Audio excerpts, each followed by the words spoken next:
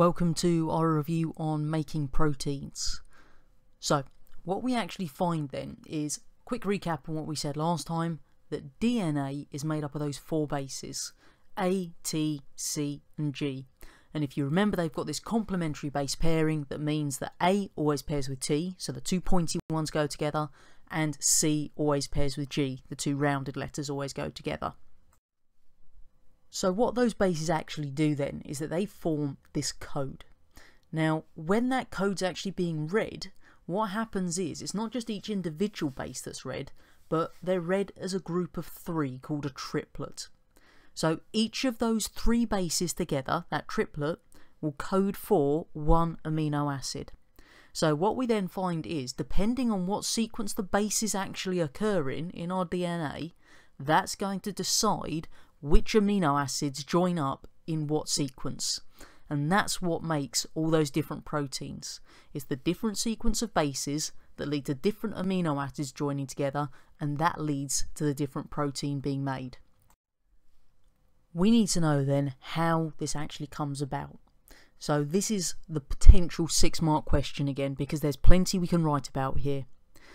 So, easiest way to do this is to create yourself a series of little flowchart stages, if you like, and then practice covering them up and then going over, see if you know them or not. Okay, the best way to do that is literally write it out on a piece of A4 paper, put little post-it notes or little flaps over it, and then you can just test yourself over and over again to make sure you get the sequence right.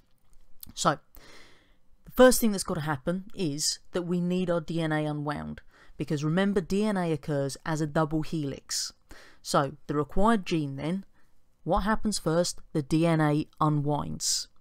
Once the DNA is unwound, these three RNA bases are going to come up and pair on to their complementary pairs to make this thing called mRNA. Now, the mRNA is able to leave the nucleus, and as it does so, it's going to travel to this structure called a ribosome, which is found in the cytoplasm of our cell. As the mRNA gets to the ribosome, it feeds through, and what the ribosome then does is it reads those sequences of three bases, those triplet codes. As it reads a triplet, what it does is it brings an amino acid in, and then it moves along to the next triplet, brings in another amino acid, then those two amino acids join together, and this process just continues right the way along that strand of mRNA until it reaches the very end. And then it just releases the amino acid chain, and depending on which amino acids we've got, determines how the protein then folds.